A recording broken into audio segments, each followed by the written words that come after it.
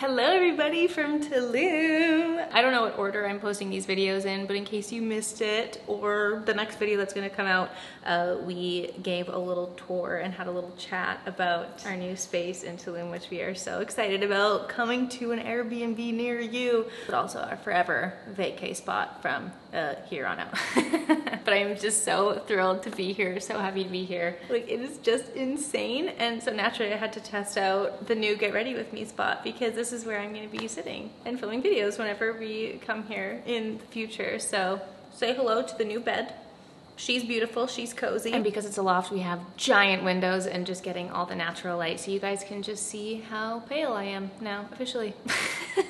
Honestly, I thought that I was gonna be putting a tan on because I normally do when we come here, but that hasn't happened. So I packed my deeper shades, so that's okay. We're just gonna roll with it. I'm still pretty much just rolling with the house labs, but I wanted to get ready with you guys and have a little chat, obviously, and just, you know, utilize the new space and get ready together. And it's funny because we've been here for a couple of days, but this is actually the first time that I've opened my makeup bag. I have not gotten ready once. I have just been basking in my sweat like I normally do, and I kind of thought it would be nice to have a little chat about that because I feel like specifically in the content creator space, the social media space, there's so much pressure to like do the most when you are on vacay and going to unwind and get some sun. And I just feel like Dan and I do the complete opposite. Like whenever we come to Tulum or other places like it, I feel like I just enter full sloth mode and I just lay and I soak in all of the vitamin D, and the last thing that I want to do is get ready and put makeup on and like be in a hot sticky outfit, you know? And I feel like online there's so much pressure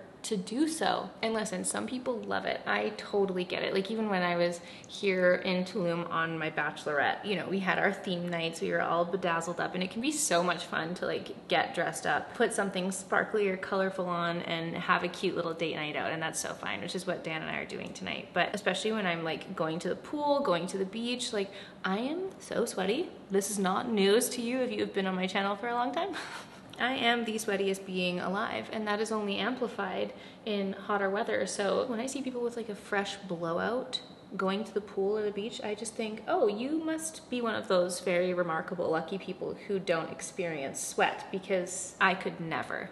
And so for my friends out there, if you're watching and you are like me and you sometimes feel a little bit stressed by how little effort you seemingly do when you are in hot weather or on vacation, just know that I feel you, I am right there with you. And seeing people in full bedazzled blowouts and makeup at the pool or a beach club does stress me out because I simply cannot partake in that lifestyle. I will simply melt away. But as for the hair, I really need to explore some like funky festival style, fun, summery updos because my hair just isn't it. I just washed my hair and gave it a quick little blow dry, and it is like a crispy, fluffed up, frizzy mess. It's crazy. And so I pinned it back just so I could have my sanity while we're doing our makeup together here. But I also wanted to show you guys how I'm doing my mermaid waves because I posted, I don't know what video I had my little mermaid waves in, but I had so many requests to do a tutorial. So for those of you who are here for the hair portion, you can skip to this part of the video and we'll get to that after, but I just needed to put some makeup on my face first so I could feel a little bit fabulous before we dive into the hair. So makeup first, hair next. Now, usually when I travel to warmer weather places, I do pack a very different looking makeup bag, but I actually kept my makeup bag pretty much the same. I'm still using the House Labs foundation. I'm using my Armani Luminous Silk Concealer, and then I have my little Tom Ford palette, which I'm trying to make my way through. And again, all of these shades that I brought because I thought I'd be putting my self-tan on.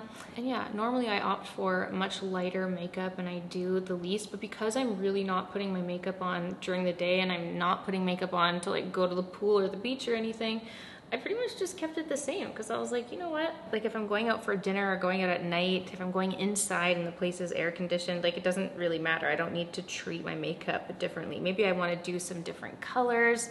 I always bring like picante with me in case I want to do something spicy and orange. You know, it kind of depends on what you're feeling. But other than like absolutely packing on the SPF, I pretty much kept it the same this time around. So my makeup look is not all that different, but maybe I'll go in with a lighter hand as I'm applying it, or I'll apply less powder because I want my face to have a little bit more flexibility as I am sweating the entire thing off. But I've also just really been loving my makeup routine so much. I was chatting with someone about this recently, but how I've kind of like with the House Labs foundation, the Dior foundation, Armani Luminous Silk, over the last few months, I've definitely been embracing a more full coverage makeup lifestyle, more so than ever. Like I actually packed my little Chanel Le Beige tint because this is the shade B30. This is my self-tan shade. So I packed that in case I wanted a lighter everyday option for my base makeup. But I've just kind of been really embracing that like flawless, fully done makeup. Like it's still very much a natural glam. I'm not caking it on, it's not heavy, but just wearing more coverage I've really been enjoying. And I feel like these few options that have been working well for me, like the House Labs foundation, they just last all day. And my makeup is not falling apart by the end of the night. And I think that's what a lot of people don't necessarily discuss when it comes to like the lighter makeup or the clean girl makeup aesthetic. Like that's not long lasting makeup. And we know this to be true. And I just found myself so often, especially when I was going to events or if I was traveling, I just found like I looked really haggard by the end of the night. And I didn't necessarily love that. So I just thought, you know what, I'm just gonna embrace this more full coverage makeup, really make an effort to set it in and make my makeup last so that I'm doing my makeup once and I don't have to worry about it or think about it. I just know it's gonna last all day long and stay until the end of time, but still in a lighter, more natural way, you know? Sorry, there are just hairs everywhere. And that is because I am on a dirty floor. We have not yet purchased cleaning supplies. And that's actually because we're not technically staying here yet. Technically this place wasn't done for us to stay in it, so we're actually staying at the neighboring apartment complex, but hopefully the next time, well yes, the next time we come here it will be ready for us to stay in. But just in case those of you judge and you're like, ew, you're staying in a dirty unit. No, we're not actually staying here, but did I carry all my crap here so I could film this video? Yes I did. I'm gonna do my brows. I'm gonna take my Dior Brow Styler. This is in the shade Blonde. Also, sorry, that was the Nude Sticks Naughty and Spice blush. I had a little mini from one of the little mini kits, which was lovely for traveling. So that's the blush that I put on. And I'm just gonna quickly fill in my brows. And we'll see if these brows stay on even through my sweat. I also packed the new Anastasia Brow Gel. Whoa. See if this will also withstand the heat and the sweat.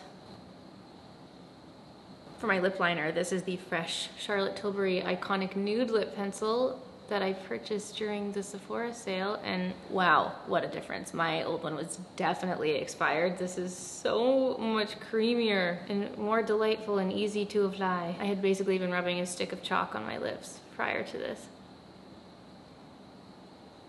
Yeah, it's such a nice color, very nice natural color. Now, I really, honestly, when I am in the warmth, when I'm on vacay, the last thing that I want to do is worry about taking my mascara off at the end of the night. Also because I am so sweaty, I just don't even want to bother with anything. I don't even know if I want to put anything on my eyes at all. I did pack a brown mascara, so I could put a little bit of that on. The one thing I forgot to pack was my powder bronzer, and sometimes I like to do that on my eyes, but I don't know, maybe I'll take a little bit of this Victoria Beckham Signature eyeshadow palette. I'm gonna take a little bit of this light cream just to set in any of the concealer that might be remaining on my eyelid, just so it doesn't crease. And then I can take a little bit of the brown from in here, just the lightest little bit, and I'll just fluff that. Wow, so pigmented. I haven't used these in so long. I'll just fluff that on the lash line, just for a little bit of something. I think for the sake of filming, for the sake of the video, maybe I will put on just a little bit of brown mascara. This is the YSL Lash Clash. Just put a tiny little layer on to give something to my lashes. Dan's gonna have a whole new vacay wife by the time we're done here. The staff back at our hotel, they aren't gonna recognize me. They're gonna say, ma'am, who are you? Like, it's me, I'm just in a disguise, don't worry about it. It's my popped popcorn version of myself. For those of you who saw that TikTok, thank you. Cool, a little bit of mascara. Now, I almost never use this highlight, but I'm just gonna dip into this creamy little highlight here and just put that on the tops of the cheekbones. Glowing. And then I'm gonna set this in. Got my little mini of my Benefit Professional Setting Spray. And while that's soaking in and doing its thing, I'm also gonna put on the Armani No. 2 Prisma Lip Gloss. Lip glass. Love this color. And the reason why I'm doing pink is because I have a little pink, this cutie little bodysuit top that I was gonna put on, which is why I made my whole look kind of centered around the pink. But you guys, I've got a crazy burn, just obviously something like wiped my sunscreen off my chest. The rest of me is pale, but I just have this wild and burn right here. And it just shows it so much and makes it look so pink. So I was thinking of just keeping this on for the rest of the day, which isn't as spicy and exciting as the original outfit that I had planned. But you know, sometimes that just happens and we have to roll with it. So that's my very light, natural makeup. I have my cutie little shell earrings. Now let's go to the bathroom and I'll show you how I've been doing my big beachy waves. You guys, Dan kindly pointed out that there is an outlet next to the mirror down here, so I can do my hair in the light with you. We don't have to go in the dark bathroom with the fan. Bless. Okay, so for my little waves, it's truly so easy. This is a 3-barrel waver, the crimper, you know. I used to have like the regular sized one, a smaller one. The one thing that I bought this a few years ago. I was obsessed with this. I have talked about this at length years past on my channel for sure, but I just kind of rediscovered it. I re-pulled it out. That's what the sunshine does. I'm like, oh, give me all my beachy things. But this is a jumbo waver. I bought it from a brand called Mermaid. It's truly the simplest thing. I'll show you guys what I do, but really it's just this. I just run this through my hair. It didn't look so cute back in the day when I had shorter hair, but now that my hair is longer, it definitely works much easier. But sorry, my hair has just lost the plot right now. It's so naughty and like not okay. I put K18 in it and I feel like I've been overdoing it. It just feels like crispy and not great. So I'm hoping that with styling it and melting it a little bit, it'll just kind of work itself out. But anyway, I've pinned half my hair up. I always split my hair into quarters, and all I do is take big chunks and I run the waver through. Boop, boop, boop.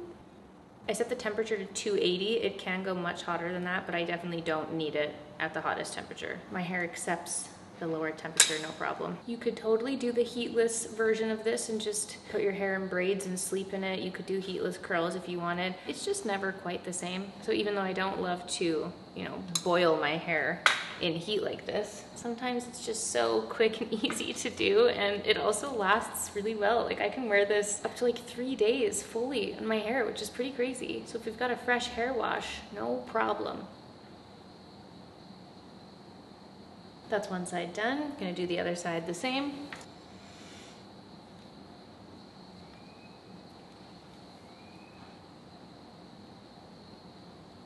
I have no idea what your visual of that is, but once the bottom is done, I just literally do the same thing on the top half. Sometimes I just take a clip and pin the pieces that I've already done away so that they don't get tangled up.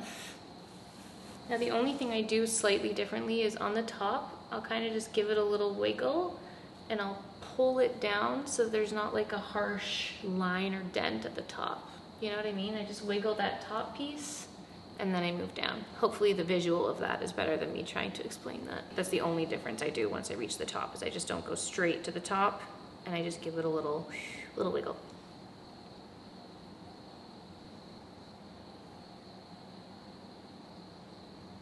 So when I do that little wiggle at the top, it's not like a harsh line. It just kind of has a nice little wave. This one was a little bit sideways, but we'll figure it out. We'll make it work.